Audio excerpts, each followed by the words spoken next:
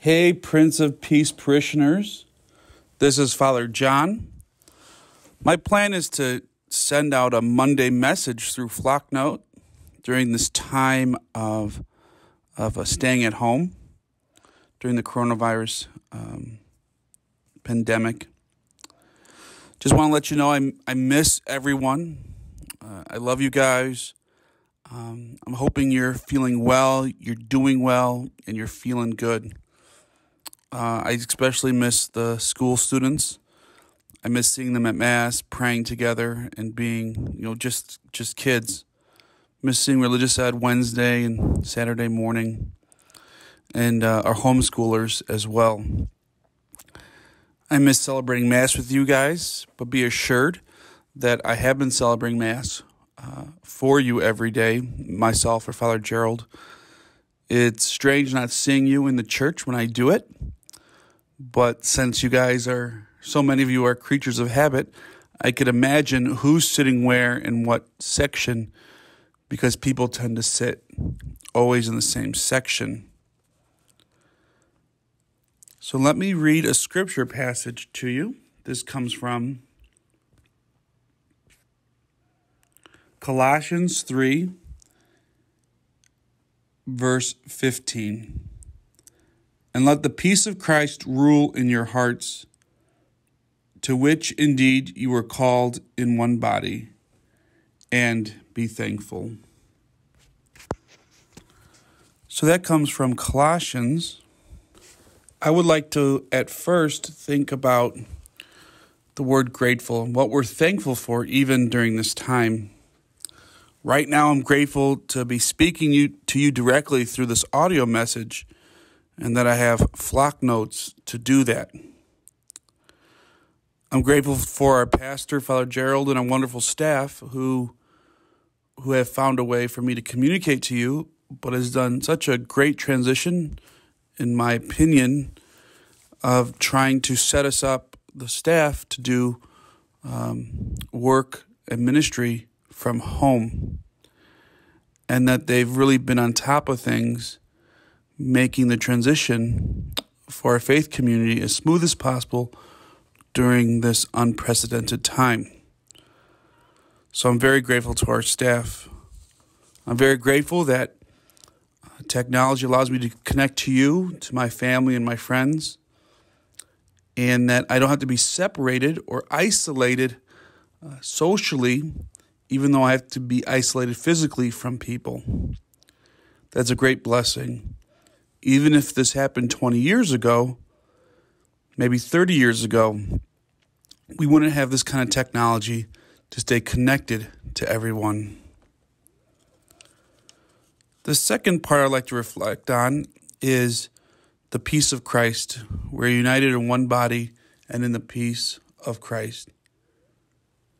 And with that, just to remind you that only the peace of Christ comes from Christ. Our security, our peace, our love comes from Christ, so that we can truly be one in the Spirit. And we could fall in love with Jesus even during this time of trial. Our peace comes from Him, and we could be at peace with the chaos around us if we continue to let Christ into our heart. Now, I know there's some challenges to invite that peaceful place into our heart because everything is so uncertain. And we're worried about the next day in the future. But there's some things that we could do when we are by ourselves, if we live by ourselves, or even with our family.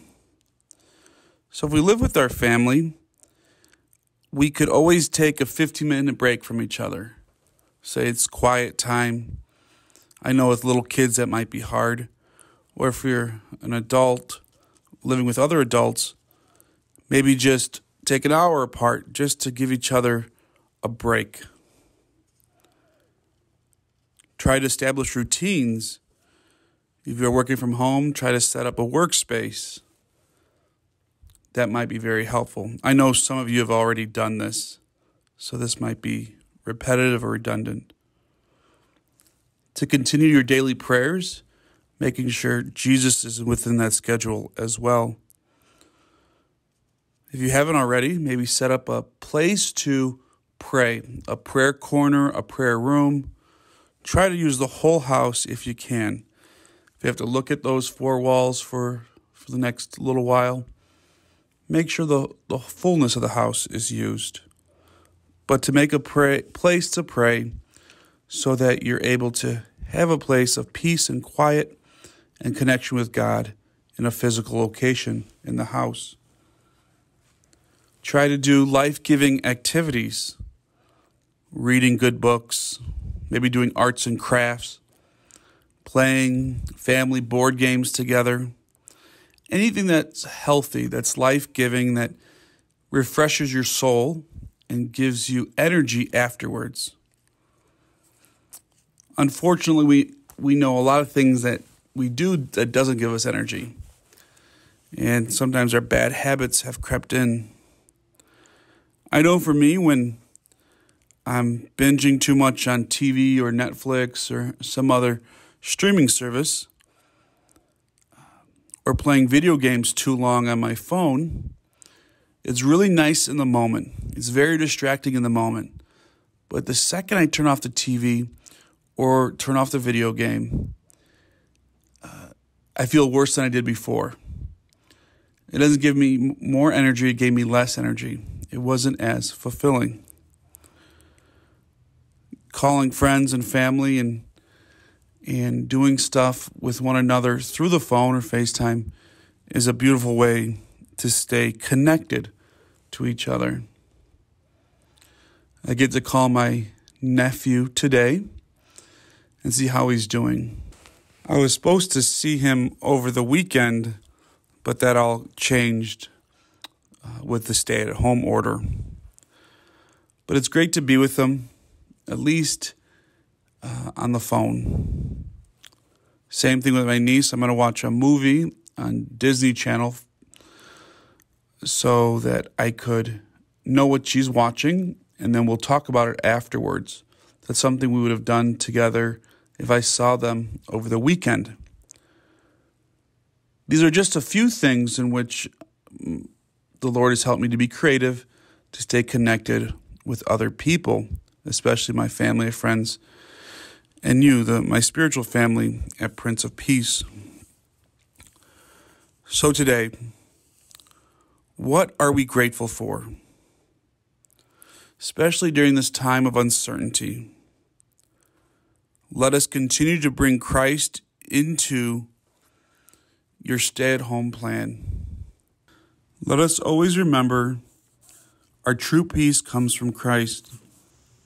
If you know anyone who would like to hear from Prince of Peace during this time, some of our parishioners, or maybe even some of your neighbors who are stressing and like to hear this Monday message from myself, or a Friday message from Father Gerald, or the Wednesday message from one of the deacons, please invite them to Flocknote. Once again, I miss you. I love you. Let's keep each other in our prayers, and for those who are suffering from the coronavirus throughout the world. May the peace of Christ be with you and with your family today, and of course our spiritual family, Prince of Peace.